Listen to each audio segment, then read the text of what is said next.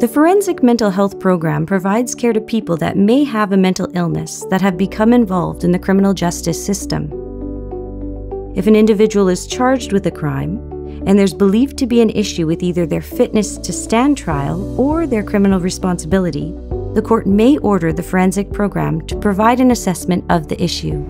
This is, again, our first time talking, kind of just seeing where you're at. Would you be open to trying different forms of treatment? Many of these assessments are completed while the person is in custody, but on occasion, they may be admitted to the forensic unit to have it done. If, after the assessment is done, the court finds the person unfit to stand trial or not criminally responsible, referred to as NCR, the person may be returned to the forensic unit. Okay, John, we're gonna step out. Watch your head. Individuals are transported to the unit from court or a detention facility by the police or correctional officers.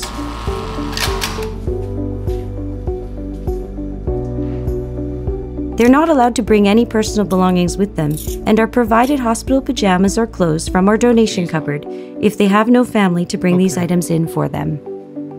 They will be seen on their arrival by the psychiatrist and social worker assigned to their care, as well as their primary nurse that day. Their nurse will then show them to their room and orient them to the unit. All patients have private rooms with a variety of safety features.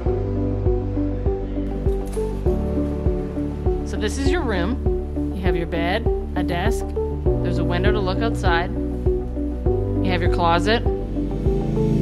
If during the person's stay their behavior puts either themselves or other people's safety at risk, they may be given some time in seclusion until they are calm and in control of their behavior.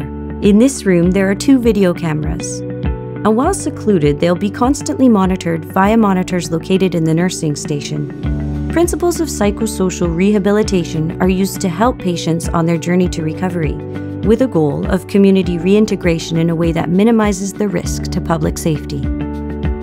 The forensic unit has services provided by an interprofessional team that includes psychiatry, psychology, nursing, occupational and recreational therapy, social work, and spiritual care.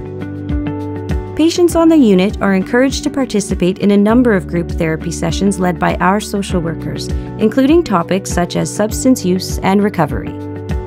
Patients can also participate in their independent living skills with the assistance of our occupational therapist, or by participating in the weekly cooking group held in our occupational therapist kitchen.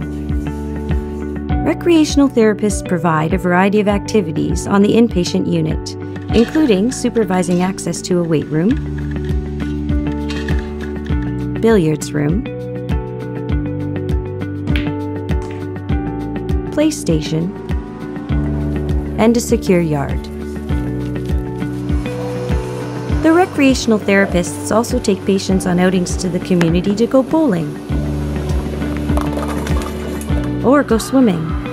However, a patient's legal or mental health status may prevent them from participating. Overall, the Forensic Mental Health Unit is a specialized unit of the hospital, where patients may be offered supports that can help them on their journey to recovery. Patients can learn to manage their mental health issues in a safe therapeutic environment, with the hope that they will be able to return to the community and lead healthier, safer lives.